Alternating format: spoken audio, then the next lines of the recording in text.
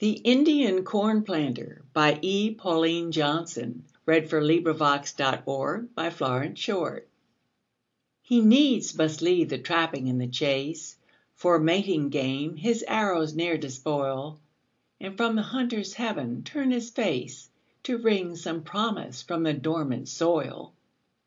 He needs must leave the lodge that winded him, The enervating fires, the blanket bed, The women's dulcet voices, for the grim Realities of laboring for bread.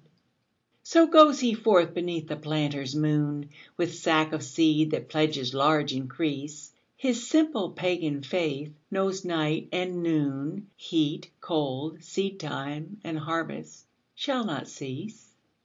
And yielding to his needs, this honest sod, Brown as the hand that tills it, moist with rain, Teeming with ripe fulfilment, true as God, With fostering richness, mothers every grain. End of poem. This recording is in the public domain.